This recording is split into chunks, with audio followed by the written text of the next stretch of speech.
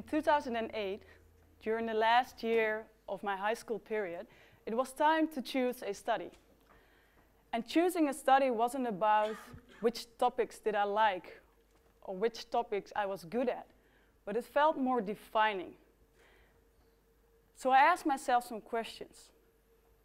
Who do I want to be? Where do I want to go? Or what would I like to add to this world? And even though I didn't have the exact answer on any of these questions, there was one thing I was sure about, and that was that I don't want to be the bystander. When I read the news or looked around me, I saw all these global challenges, which, in my opinion, some of them could easily be solved by all the technologies we already have. But why weren't we doing this? Why weren't we fixing our world? So I decided I needed to know more about these specific technologies. So I found the perfect fit in a study called Innovation Sciences. But the problem was this was only offered at the Eindhoven University of Technology, and I never considered myself to be an engineering type of student. Even the best performing female students from my class didn't choose for a technical study. So that raised a lot of doubt. Would I be able to succeed? Would I fit in? Would there only be guys? And if I succeeded, would I be able to contribute to the world? Because I knew at that point, I would never be that genius professor inventing the next high-yield solar cell. And I remember this moment when my mother dropped me off at the introduction, and I saw this group of students passing by, and they were an exact copy of the stereotype nerd I had in my mind. So while I was standing there and looking at this group passing by and thinking about my choice, my mother looked at me and she said, "So this is where you want to study?"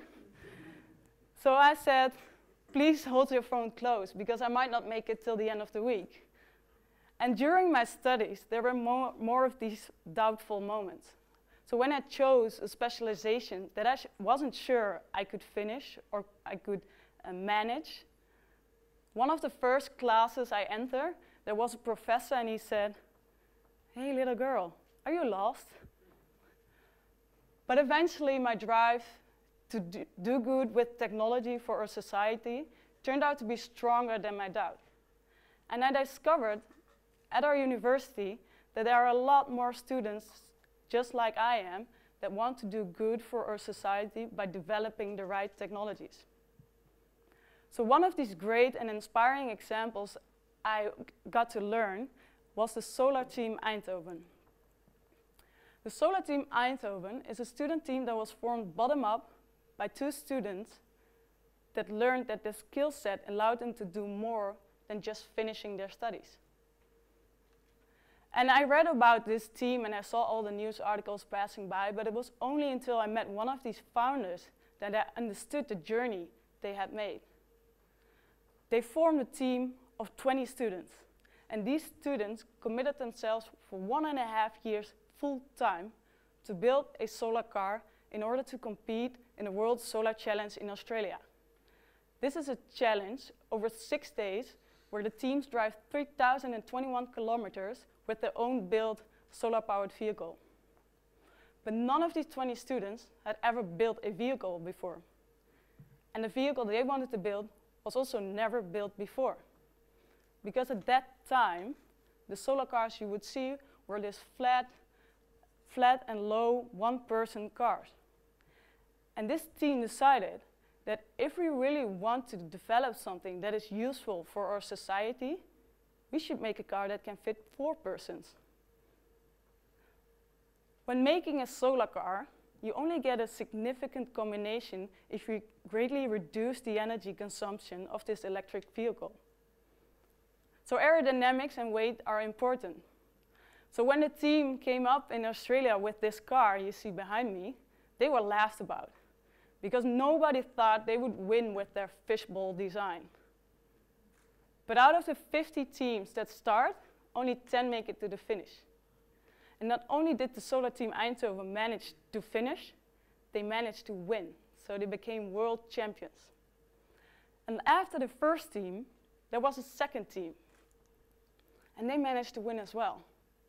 And there was even a third team that last October that was able to produce a car that could hold 5 persons. It can hold 5 persons, and they were able, while driving 65 kilometers per hour, to even generating more electricity than consuming.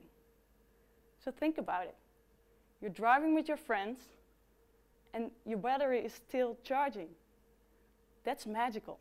It's really magical. You don't have to do anything. The energy just falls on your roof. So 5 students from these teams decided they wanted to pursue this, and they want to make this reality. So they decided to build a company called Lightyear.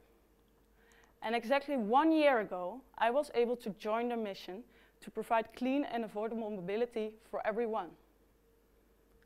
Because we need to move fast. If we really want to reduce the climate change and make sure that there are no irreversible effects, our current rate of electric mobility adoption is just too slow. We need to move faster. And we think solar cars are key to accelerating this transition. Because the beauty is, you can leave it anywhere in the world, and it will always charge itself. And when maybe there is less sun, or maybe it's in the wintertime, and it needs energy from the grid, you can just plug it into a normal power socket, and that's enough. That's all you need. You don't need to wait for the special charging infrastructure. You can just use the infrastructure that is already there, and that's in 80% of the world. So what does that mean? Let me explain a little bit more. So as in the introduction, you can drive for months without charging. So here, if you would drive 14,000 kilometers a year, you would have roughly 5 months in the summer that you don't need any plug at all. And that is a great technology.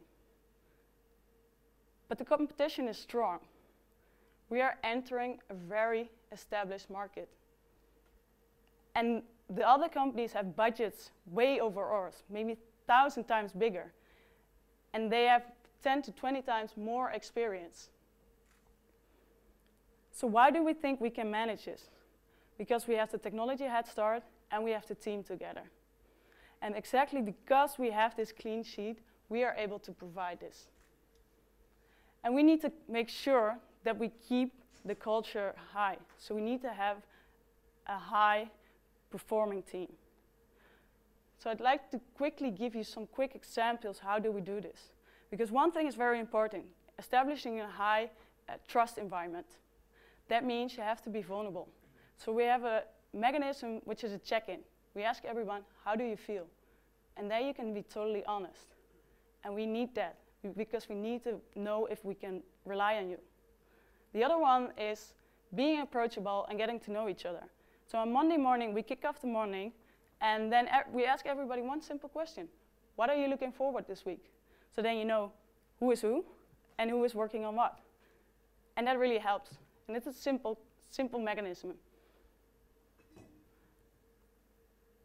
Another thing we do is presenting our work to each other.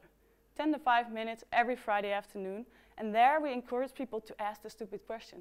Because we are challenging the status quo. So you have to ask the stupid questions. So by building this foundation, these intangible foundations we use to build our company, I'm sure we will be able to deliver this car. And next to the intangible foundations, last week, the first physical foundations were laid for our first production facility. And there we will produce the first 3,000 solar cars, and the first one will be ready within a year. So when I walk past a parking spot with all these cars, I think about the positive and sustainable power they are able to generate if they would all be solar cars. And then when I look at our team and our company, then I'm convinced, yes, we can make an impact, and we are ready for it. Thank you.